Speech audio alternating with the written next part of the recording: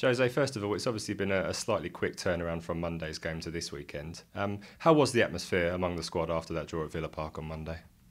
Disappointing and frustrated, but we know that not every game is going to go our way.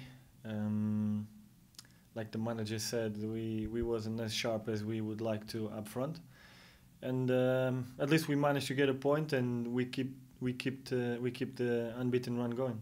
A lot of teams wouldn't be that disappointed to go to a place like Villa Park midweek and take a point. Is that a mark of how far this squad's come now that you are disappointed to come away from a game like that? Well, yeah, you have to understand that we're not a mid-table club anymore.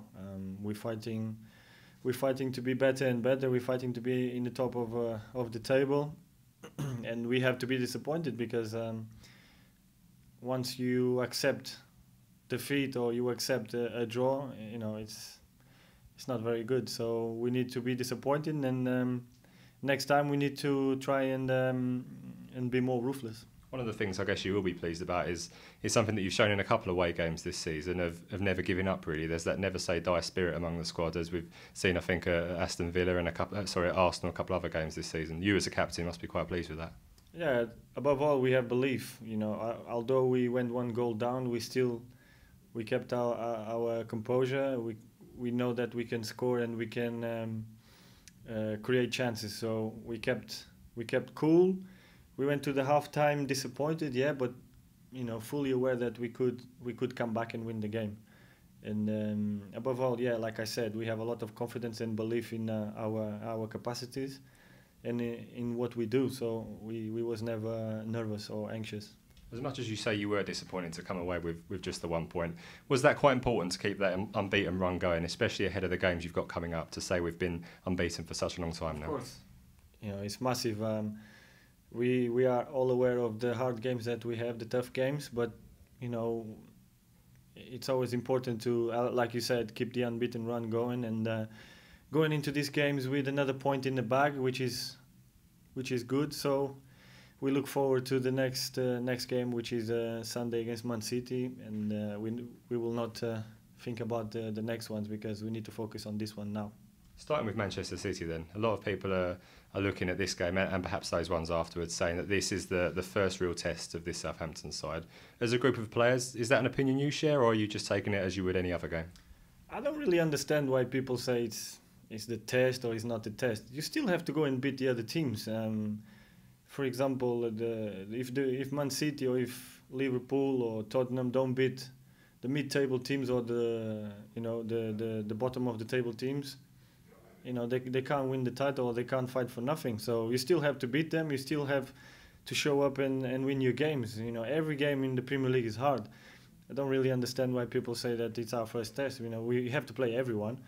It happened to be this way. We haven't played many big teams.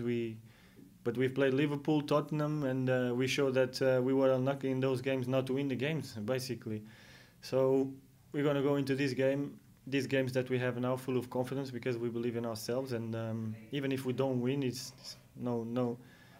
nothing that should concern us a lot because we know we can win the next one. Given those results against Liverpool and Tottenham you mentioned, which were probably harsh results, is it quite an exciting occasion to go into this one? Quite a good opportunity for you as a squad to show just how good you are? Yeah, that's what we're going to try and do, win the game. We know that we're playing a very, very tough opponent, the champions of England, and we know that they have great players. It's just even more exciting to play these games, So we look into it like a very big challenge for us, and hopefully we can demonstrate why we're in the position that we are. The manager said before his press conference last week, I think, that he spoke to you as a squad and said you've achieved a lot during your first 11 or 12 games, but you also achieved a lot during that same period last season, and winter was difficult. Was that a period that you don't look back on with much fondness in terms of that run of games you had sort of over the December-November period? It's a period that we've looked into it last week. We've analysed how many points we had and what we did wrong, and that's what we're going to try and rectify this year. We have 8 games now until the 1st of January, so we're going to try and add more points for sure than last year. But like I said, we need to focus on Sunday. You know, you cannot think about the games after Sunday. We need to focus on Sunday, get the points on Sunday. Manchester City as a team then, everybody looks at Aguero. Obviously he's going to be the big challenge for you as defenders. Is it a challenge that you're looking forward to come up against him? Yeah, it's a big challenge. He's on form, he's scoring goals, he's a top player. We respect him, but we respect all of the other players that City has, which are amazing. You cannot only look to Aguero, because if you look to Aguero, the other one, Jovetic or Yaya Toure or Navas will score. So we need to focus on everyone, and as a team, we need to defend well as a team, and we don't really focus on individuals. Although we are aware that Aguero is on top form. If they like to repeat the title, they have to win, and that's the pressure what used to be by big clubs.